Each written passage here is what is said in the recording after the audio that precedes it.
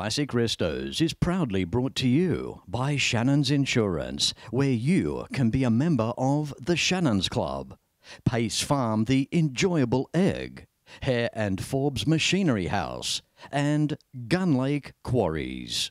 Again in an unassuming location, Canberra, ACT, you're about to see a guy and his dad and some of the nicest Holdens and memorabilia around on this week's episode of Classic Restos on the Road.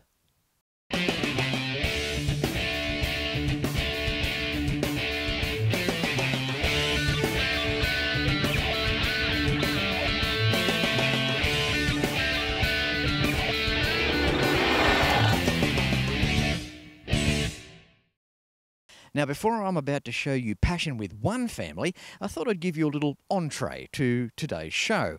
In the meantime, a friend has just turned up with an EH Holden that he has owned for over 50 years.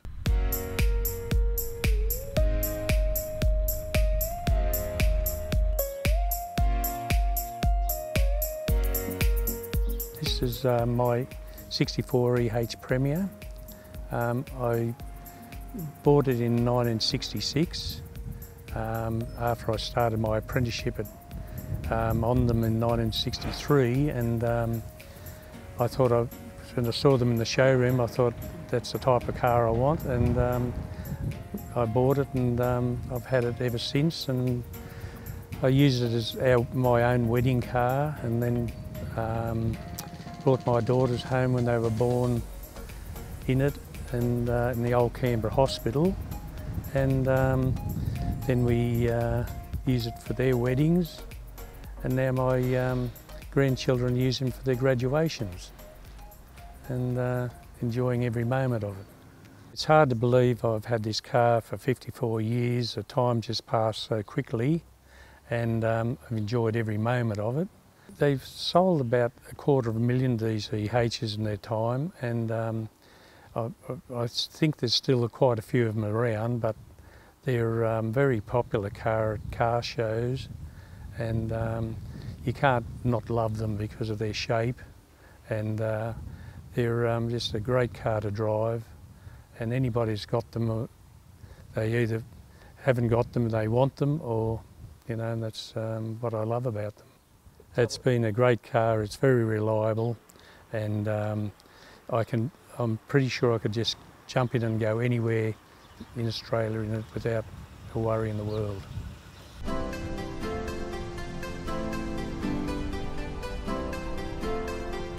This particular car is fitted with a 5-speed and a 308 diff. It's beautiful on the highway to travel in, and it's very economical, and I just love it. It's a car that you just love to hop in and drive.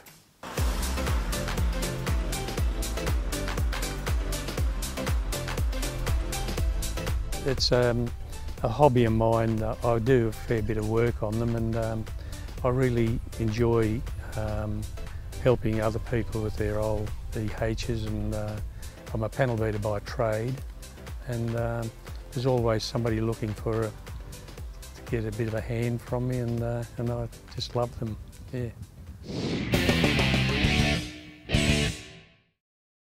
Like Dad, I've always been a Ford man. The Falcon Squire wagon was unloved in 1964, but turns heads today. The Americans call them woodies, but the panelling, it's just fiberglass and plastic. But it's a passion that Shannons understands, which is why my Fords are insured with Shannons. And now, so's the home. Call Shannons on 13 46 46. Shannons, insurance for motoring enthusiasts. Hare and Forbes Machinery House has been family owned and operated for over 85 years, and it's easy to see why. Planning on welding? Look at these welding tables and clamps, air compressors and different air tools, sandblasting cabinets, through to spray guns. Everyone is welcome at Machinery House. There are competitive freight rates around Australia, and you can buy online at machineryhouse.com.au. So remember, Hare and Forbes has the range. Welcome back. Well, there's no doubt What you can fit inside a double garage on a domestic household block. This memorabilia collection inside here is not only outstanding, but also emotional as well, marking the end of Holden in Australia as we once knew it. I like cars, but in particular I like Holdens and early Holdens. I love the memorabilia, all the little trinkets that they used to have. That these days it's all very boring. We don't have all this lovely stuff anymore. Yeah, I really love the memorabilia, but there's a lot of good memories associated with the cars as well. Behind me here, FC and the Lowndes edition Commodore, they were my wife's cars. Unfortunately, she passed away from cancer about nearly 4 years ago now. She was right into the cars as well, so and I guess those two cars in particular, I think will remain a legacy in our family. And the FB here, which a mate of mine used to own. Unfortunately, he was killed in a motorbike accident about 11 years ago. I did a lot of work on the car with him, so Kath and I bought that from his estate.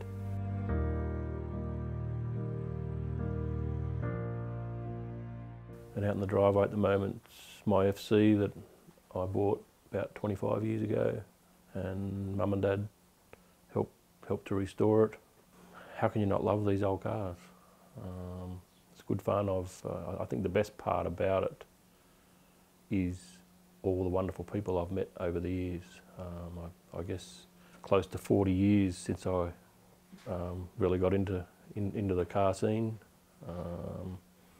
We joined the local FXFJ club when Dad bought an FJ panel van nearly 40 years ago, and it really sparked my interest in the automotive history of this country, which is quite unique. So over my right shoulder is a 59 FC that my wife Kath wanted. When we first saw it, she said, "I want it." So that's her car. She was pretty keen with the cars as well. She was already suffering from cancer at the time we bought it.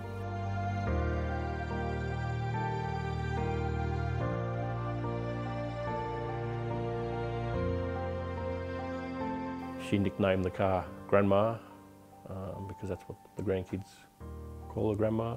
And she said once she's gone, for years to come, the kids could take Grandma for a drive on a Sunday or something, and that was comforting to her, to think that she might be remembered in that way.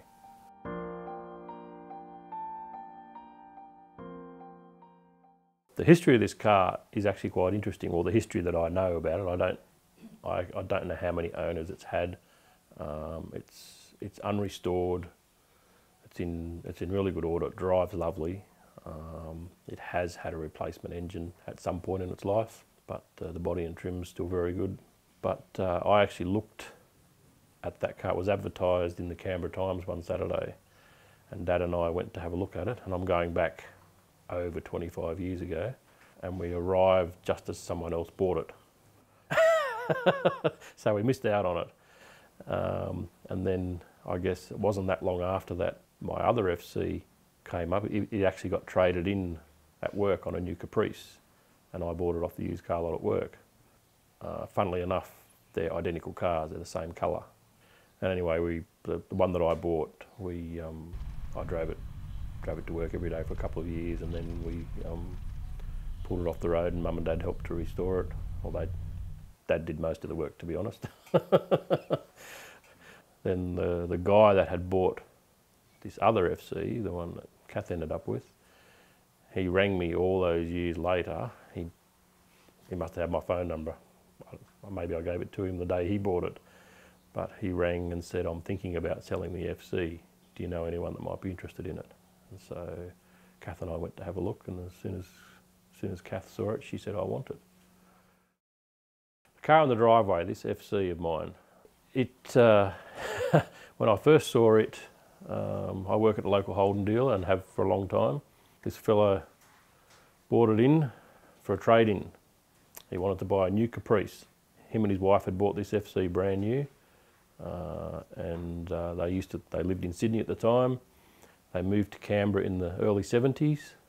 He was actually a magistrate in Canberra here, and for most of their time in Canberra, he had a government car, so the FC didn't actually get used very much.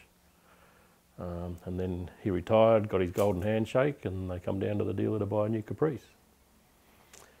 Anyway, the used car guy knew that I was into the early Holdens, and he came in and asked me if I could tell him what I thought it would be worth as a trade-in. And I guess the only answer I gave him is that I want it. And so anyway, I bought it off the used car lot. It was a good original car, 19,000 original miles. However, as they do with age, the paint was had it, that sort of thing. So, but I ended up driving it every day for a couple of years, and then decided to pull it off the road and restored it with my dad and my mum, and a few mates helped. It was a lot of fun. It's a great car and it's come up beautiful. You know, and that's 20 years ago now since we restored it. Memorabilia. Where do I start? I guess that's my real love, more than the cars themselves, I think, because there was just so much stuff, and what I have is just a drop in the ocean. And new stuff seems to appear all the time that other people have got, and I just love looking at all the stuff and showing it off. You know, there's old signs, there's sales brochures, little trinkets, you know, all sorts of wonderful stuff like that. Even new old stock parts, like they had wonderful packaging for parts back then instead of just a plain box like you get today. The packaging is just awesome. It was an art form in itself. I guess I've been to a lot of car shows over the last nearly 40 years. The cars have won lots of trophies, but it's not about the trophies to me.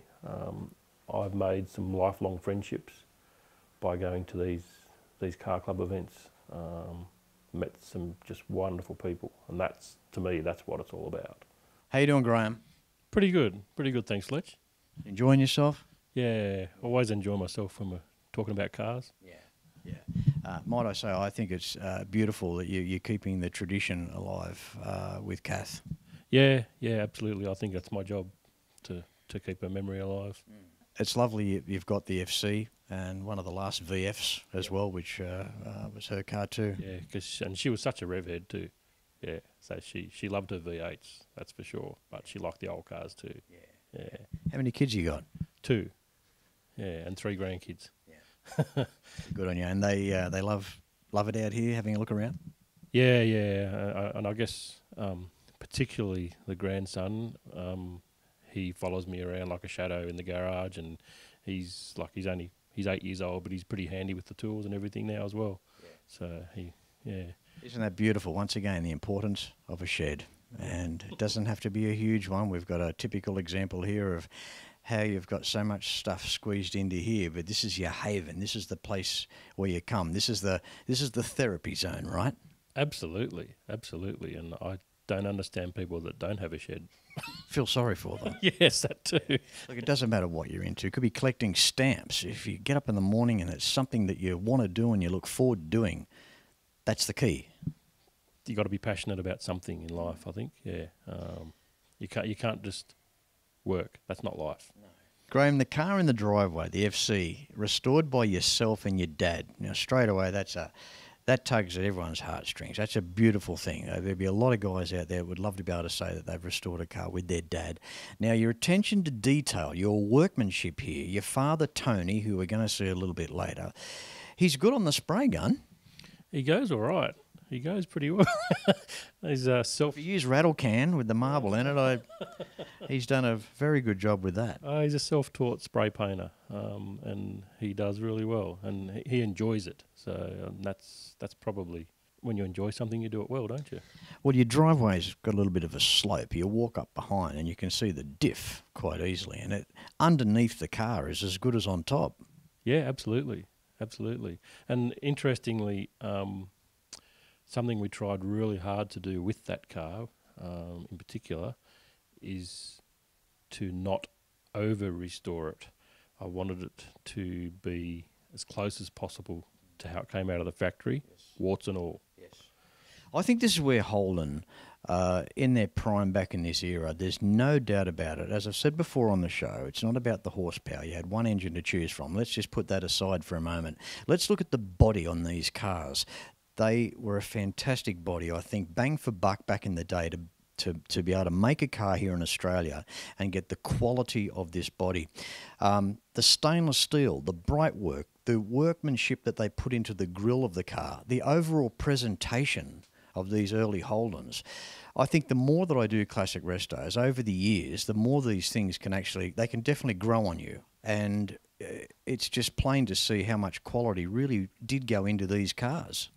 Absolutely, and it makes me proud to know that we did that in our country with effectively very little resources, and we did such a great job. And you know, FC in particular, like in 1958, had 50% of the new car market. Every second car sold was an FC. Yeah. When you think about that's hard to comprehend in 2020. But I don't think I've ever closed a door on one of these cars that didn't feel right. The gauge of the steel used, the weight in the doors, click, click, pushing on the doors, they shut beautifully. And of course, the NASCO accessories available in the day as well, to turn a base model Holden into a Prem, so to speak. Yeah, and it was almost the sky's the limit with the amount of accessories you could get. And again, another one of my passions is the NASCO accessories. It's just awesome, and of course these days some of that stuff is really hard to get. So when you track down that elusive NASCO accessory, it's so rewarding. Again, well, you know, I love your eye for detail. Incredible once again. You look at the front of the FC again, sitting in the driveway. Even the lower control arm, you know, even that stands out as a feature on a car. I don't think a lower control arm was ever meant to be a feature on a car aesthetically, but they are on that car. And of course, your memorabilia here, a whole wall full of trophies, which is just a massive accolade to, again, a testament to the quality of what you've got here. And mate, on that note, Graham, I want to thank you for your time today and allowing this episode to be filmed here at your premises. You're very welcome, and thank you. And just a little note, cramming all this stuff into this space is a real challenge.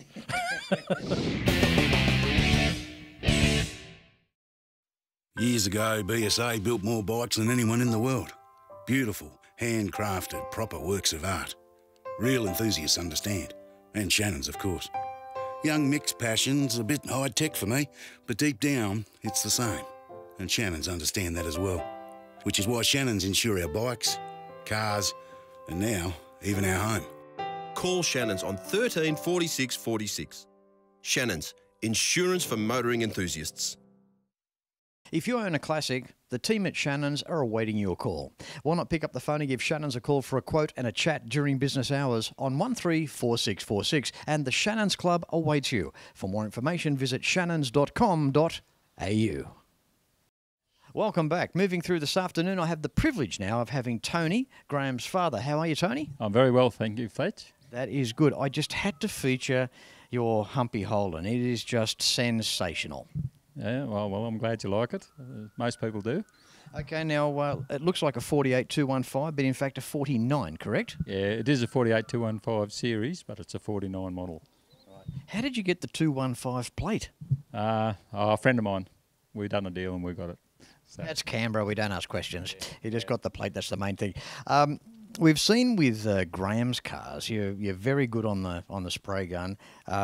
You've got a mountain of experience. It just shows with the restoration quality, the concourse level of these cars, Tony. What's the story on the 49 behind us? I just acquired it, I don't know, 30 years ago. Brought it home. Mum said, "What are you doing bringing that heap of junk home in our yard?" Because it was in pieces virtually. And then we just decided, it sat in the shed for about 12 months, I think, before we decided to do any work on it. And then we decided to do a restoration on it, which took us, I think, was less than 12 months anyhow to do the whole restoration. So we're looking at roughly a 30-year-old restoration behind us. Yes, yes. 91 it was finished. I don't know about you, but you could have told me that just left the panel shop last year. I wouldn't know any different. It is brilliant. Yeah, it stayed very well, considering it was painted in the shed at home with by myself and rubbed down and helped with Graham. A lot of work, but I did the actual painting and buffing and that. I'm only self-taught, so there's no experience there, only what we've done ourselves. Well, there you go. If that's not inspiration for anyone watching this episode, well, nothing will be.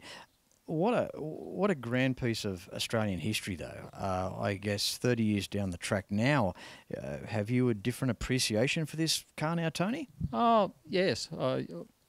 When I first bought it, was the reason I actually bought this car was because my first car I bought when I was 17 was a 48 215, which was a 50 model, which is very close to this. So always, your first car, you always want another one if you can find one. So there's no such thing as, it's just an old Holden anymore. No, it's all changed now, especially in the last few years. I think they will appreciate the value more, but it's not so much the value of them, it's the prestige, I suppose, of owning these cars.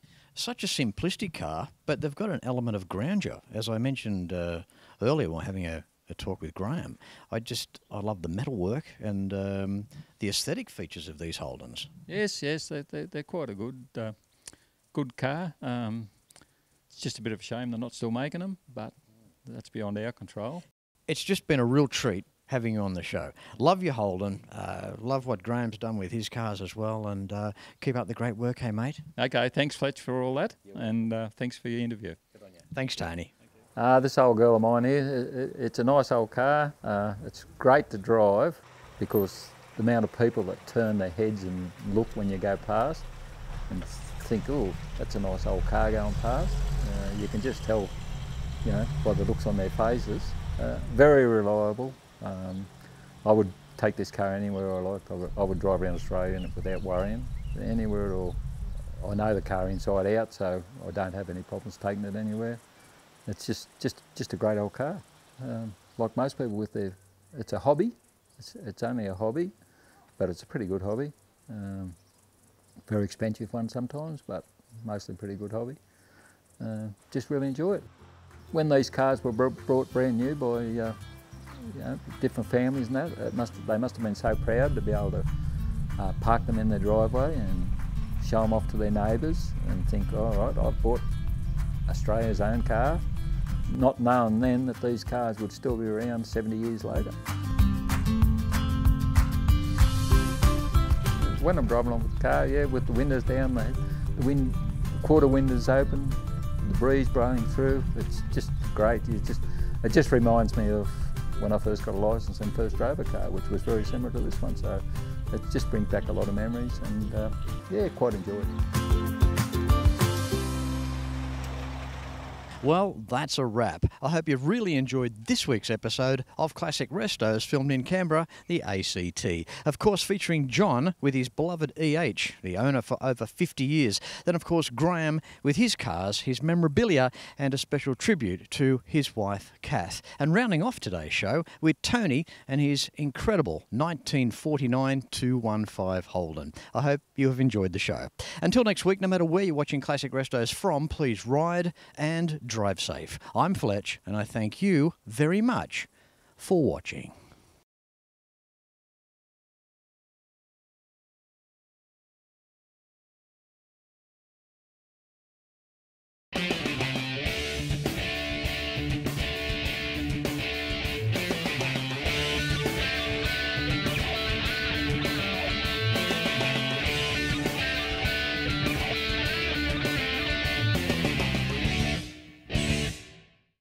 You can like and follow us on Facebook at facebook.com/Classic Restos TV and watch catch-up episodes at shannons.com.au.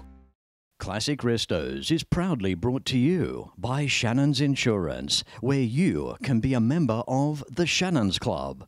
Pace Farm, the enjoyable egg. Hare and Forbes Machinery House. And Gun Lake Quarries.